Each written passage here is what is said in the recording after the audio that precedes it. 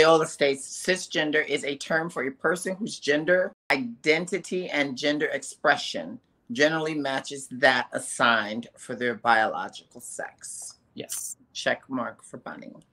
Okay, what's a cis man then? Again, it's just a man a person who is identified as male at birth, who lives and expresses himself and identifies as a man still today. Okay.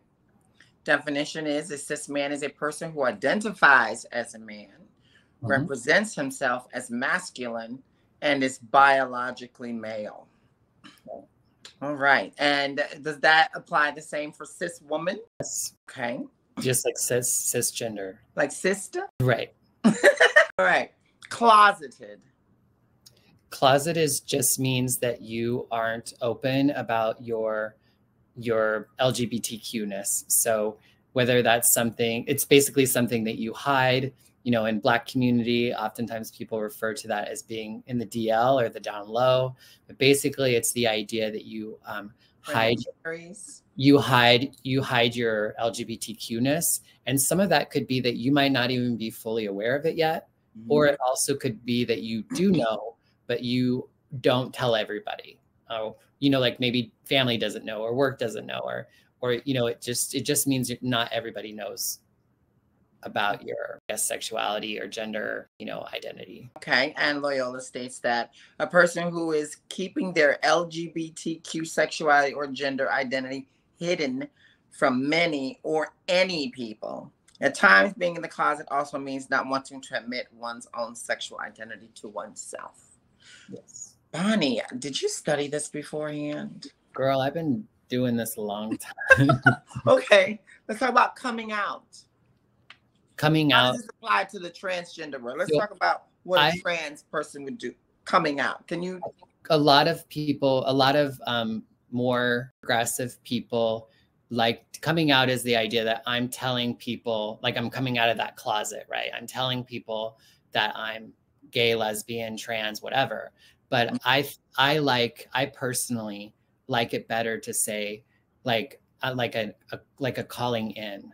Like I'm inviting you into this part of my life instead of like, so that it's kind of about me, bringing you into my world versus kind of like, I don't know. I think it just changes the relationship of it. So I like the idea of bringing people in versus coming out.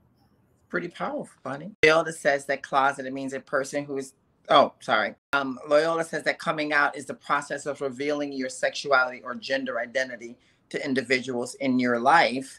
This is a lifelong and sometimes daily process. Would you say that that is an accurate assumption of the definition? Yes, and it's always happening, you know, like, and it like, you know, it's like with new people that you meet, like at work, you know, there's so many different places. We're constantly in some ways coming out. And especially if we like, yeah, you know, sometimes we can kind of pass in the sense of people aren't going to notice that we're gay or notice that we're trans or notice that we're intersex. And so, yeah, so I guess that's a nuance, if you will. And in the trans world, we call that clocking. That means that they tell that you are not passing for what you are assuming to be passing for. So that's called, ooh, she got clocked. Right. Basically, it's like basically people see that you're transgender. Yes. It's definitely, I think, it was definitely a lot more used, I think, in the past. Nowadays, I think there was a belief that you could, like the binary idea that either you're identified male at birth and you want to be female, or, you know, or vice versa. Not this idea that maybe I actually don't want to identify as either male. I just like went boop. Yeah. Could you hear me? Or yeah, I heard when you went like this. So you repeat it just in case somebody didn't. Yeah. So basically, what was I talking about? Clocking. Oh yeah. So, but I was also talking about the idea of transgender, and that is relevant when people think that if you're assigned male and you're a woman now, or woman to male, versus I might not identify as a man or a woman, and that makes me trans or somewhere on the spectrum between man and woman. And sometimes it's the idea that it's more of like a circle versus, you know, like the polar opposites is man and woman, but actually maybe there's more.